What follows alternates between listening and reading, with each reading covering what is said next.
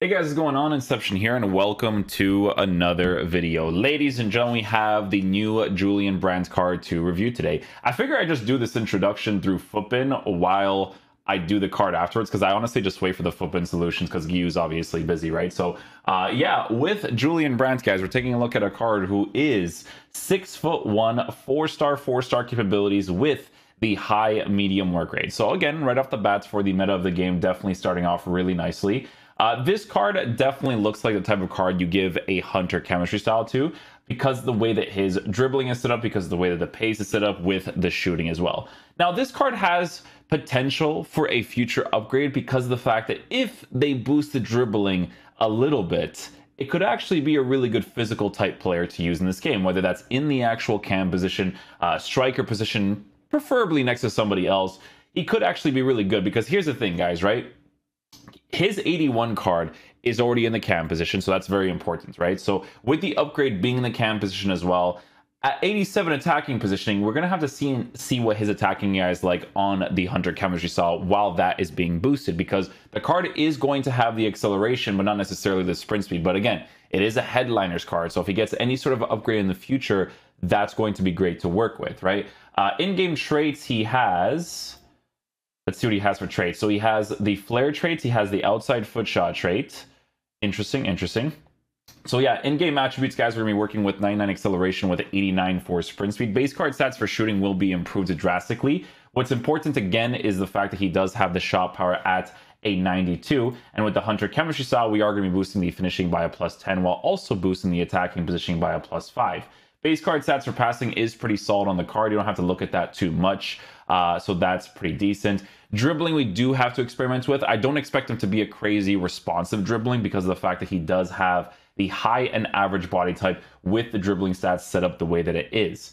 So yeah, we'll obviously be taking a look at that as well. In the future, depending on how they actually improve the shooting and the pace, depending on how far he goes as an upgrade, an engine chemistry style, could be ideal, but at the same time, they're probably going to be boosting the dribbling too if he actually ends up getting those upgrades. So I think it's either going to be a Hunter flex or a Hawk flex, depending on how far they actually, upgrade the card. But maybe a finisher too. But no, it's because of the pace. The pace you have to upgrade a lot. So the Hunter makes sense for that specifically, especially with the shooting, because even if he gets one upgrade, the shooting is going to be significantly better. Base card stats for drilling will be significantly better, but yeah, he also has the 85 stamina, which is a pretty decent cutoff to have in this game. But because of the fact that he is a 6'1" player, guys, you do want to use him as a physical-oriented player through the middle as much as possible, right? So yeah, let's go ahead and complete this SBC, and I'll show you guys what we're rocking.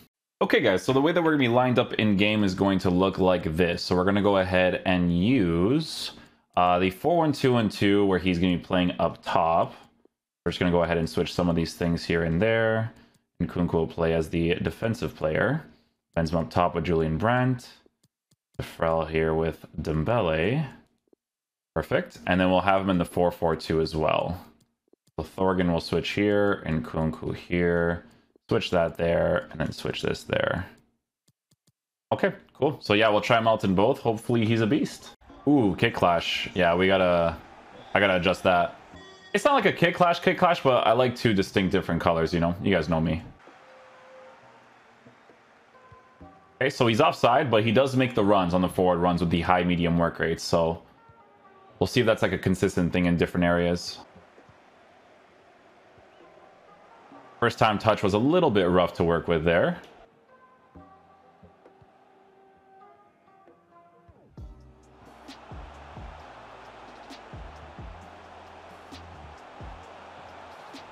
Oh, no way.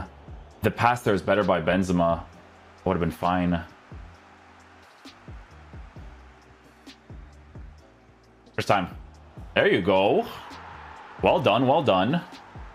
So with his dribbling being the way that it is because of his body type and dribbling, I had to utilize his shielding a little bit more to kind of work that space. So he definitely has the high medium work rates, guys, for sure. He just takes a little bit longer to kind of like go into those spaces because of the body type, right?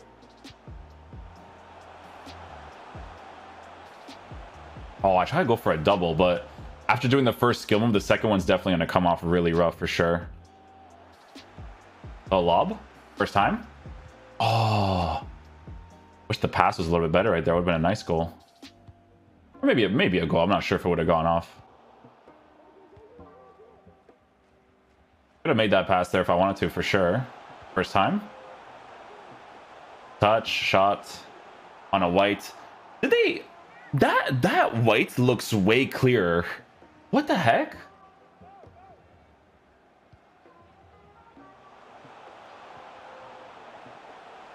I mean, he's pretty tall. I was trying to go for a header there, but it didn't work out.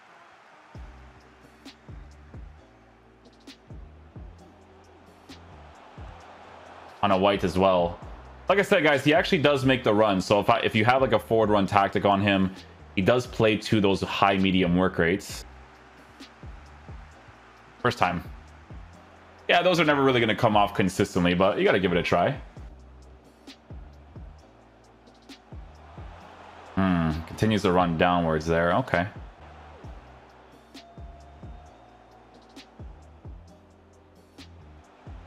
Oh, maybe I should have gone for the far post anyways, because I was going to get blocked there.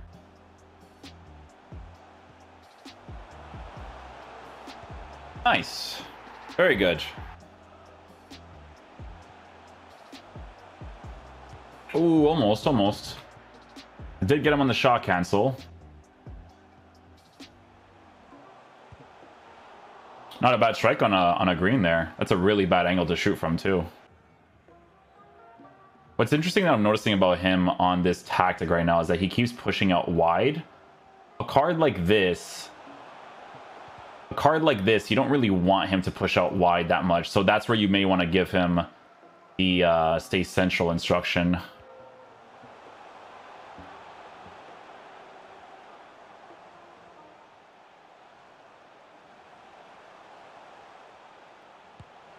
Nice, good goal there.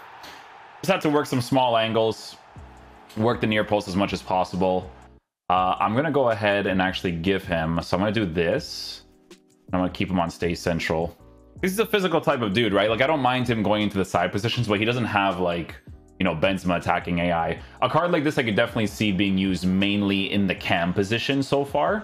But again, you can use him as a secondary striker and it'd be fine too.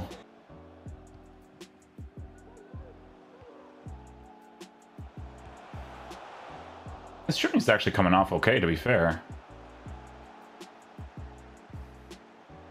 First time. There we go. Always good to get those bounce passes off for those strikes there.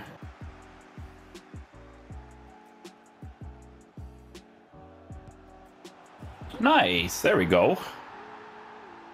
Yeah, the power strikes, like I said, they come off well. I'm just gonna move him into the cam position this time. DeFrel actually has like really, like, his attacking eye is sick. High medium work rates as well. Julian Brandt is just bigger, right? His is pretty decent, but it's not as good as like Benzema or DeFrel, right? It's still pretty good to use in the middle of the play again, because, you know, when you play in the cam position or striker position, you're already a high medium. Most of the times it actually ends up being really, really cool to use. But yeah, I just want to see how he plays in the cam area for the most part. The thing is, right, is that it almost feels like limiting to put stay central on him as a striker. You know what I'm saying? Like, I really hate giving instructions to strikers when I don't think their attacking eye is like good enough. Does that make sense? Like, that's just how I feel. It's like me using Luis Diaz through the middle.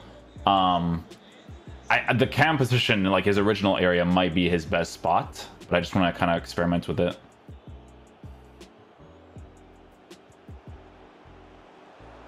Ah, the registration. What was that? No registration right there.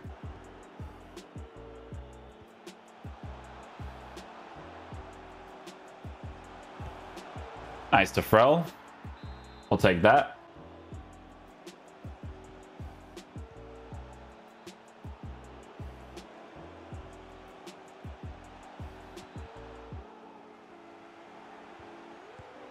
No, that shot was so poor. That shot was so poor. Guys, the way that he's moving across the pitch, significantly better in the cam area. The biggest thing that you have to work with is dribbling. That's what I would say. But the way that he's moving across the pitch is way better in his original position. Okay, guys, so final verdict on the Julian Brandt card. So one thing I will say is that it's very important that for his original position being the cam area with the high medium work rates, he does actually move across the pitch really nicely. I will say that I preferred him the most in the cam position because whenever I feel like I have to give an instruction to a player in the striker position, I by default don't think that their attacking AI is that incredible, right? But he does still make very good runs even on the balance instructions if you're playing him in a two-striker lineup. It's just not a personal preference of mine. Like, let's just say, for instance, I put Defrel and Benzema up top in the striker area. I think both of them move very, very well in that area, right? With Brandt, I feel like his best position is actually the cam spot to be played as a player that can actually potentially score some goals for you and get into some good opportunities. The biggest thing that you're going to have to work with, regardless of whatever, upgrade the card gets in the future, is going to be dribbling, right? Because the way that his dribbling is set up for base card stats with a high and average body type at 6'1", you do have to work with that. But if you don't mind using him as the physical oriented player and he's playing in that cam position, you can work with the left stick dribbling yourself.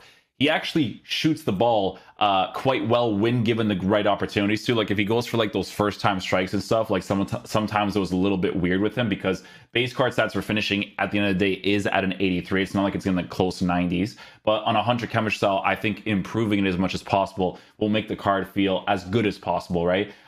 It was just that one shot where he like really, really scuffed it. But it's one of those like weird angles for a first time where if the card itself is not, by default, like meta base, like from the beginning cards, like these ones, they're going to scuff them more times than not, right? But with the pace being boosted a little bit in the acceleration and sprint speed department, it's definitely very, very helpful to work with his high medium work rates as well. In regards to future upgrades for a card like this, guys, the biggest one that they have to improve is dribbling, right? The dribbling needs to be improved as much as possible to work with that 6'1" height and high and average body type. It's not an SBC that I would personally complete myself, but for someone that wants to complete this card as a concept card, I don't think 66k is terrible. Maybe I like when concept cards are around like 50k personally, but on a Hunter Chemistry style, if you actually want to use him in his original position, you want to have some fun with some Borussia Dortmund players, then you definitely can do that. But yeah, hopefully you guys enjoyed this video today. Oh, last thing is the links.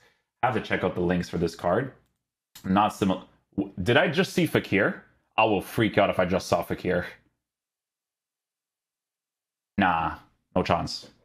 Even this Phil Foden card is actually underrated. It's because he doesn't have the weak foot, but he actually, like, he's pretty good. Fakir there. No. Take this out immediately. Okay. No. Anyways, let's see here. So Kimmich, Sane, Neuer, Holland, Sule.